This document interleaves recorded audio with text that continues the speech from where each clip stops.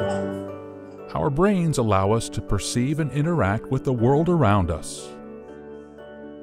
This 3-pound mass of tissue contains nearly 40 billion neurons and 100 trillion synapses or connections, sending information to the rest of our body at a rate of nearly 500 messages per second.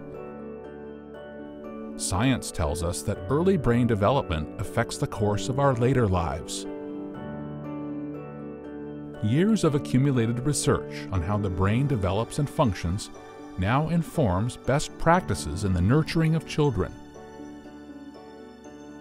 But there remains a disconnect between this science and what is practiced in communities. The gap between knowledge and practice has huge consequences for society.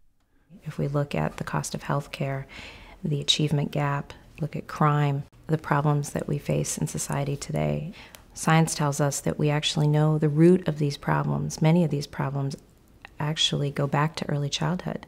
I get a lot of referrals from school for behavioral problems. A lot of times teachers refer kids due to acting out behaviors, attentional problems, learning problems.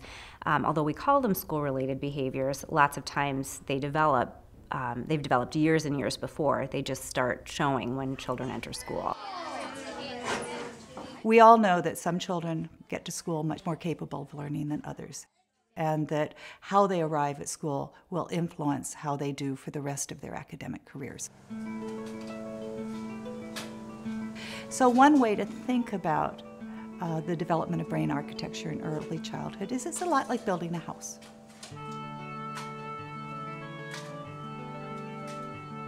And as when building a house, the developing brain requires a sturdy foundation.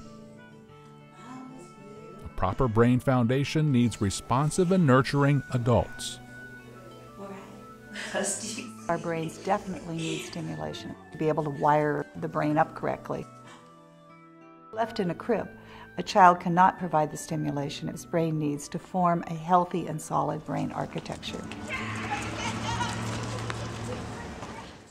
Responsive parenting is key to a process called pruning. Pruning is how the brain creates the most efficient pathways possible. During the first year of life, there are periods of growth where nearly 700 synapses are formed a second, creating connections for language, hearing, vision, and movement. However, not all these connections are needed or are efficient. Pruning back the pathways that are rarely used allows the brain to send signals more quickly. These pathways are the foundation for later learning, forming our brain architecture. Babies' brains grow by building themselves from the bottom up. So you're sculpting the brain by the information that the brain is processing. By the age of 2, our brains have already made some giant developmental leaps. Regions of the brain that control vision and hearing have already developed. Areas that handle language and communication skills, which are heavily dependent upon interaction with adults, are rapidly developing. And the part of our brain that deals with higher-order reasoning and cognitive functions is at its crucial beginning phase of development. Sadly, many children do not receive the attention they need to form healthy brain architecture. By age 2, we can already predict third-grade reading scores. So many of the things that we think are happening later in life are actually have their beginnings in early childhood, in infancy. The ability to predict third-grade reading skills at age 2 has to do with understanding brain architecture.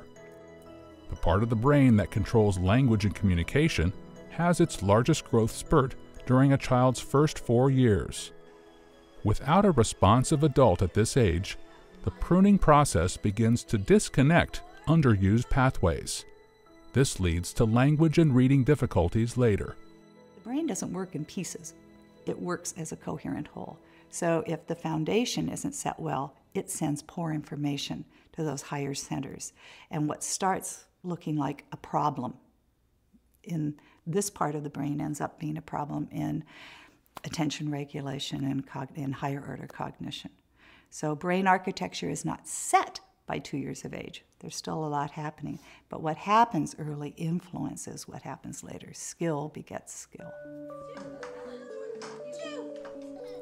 Research shows that children who have had positive adult interaction, adequate nutrition, and minimal exposure to stress arrive at school better able to learn than those who have grown up with those factors.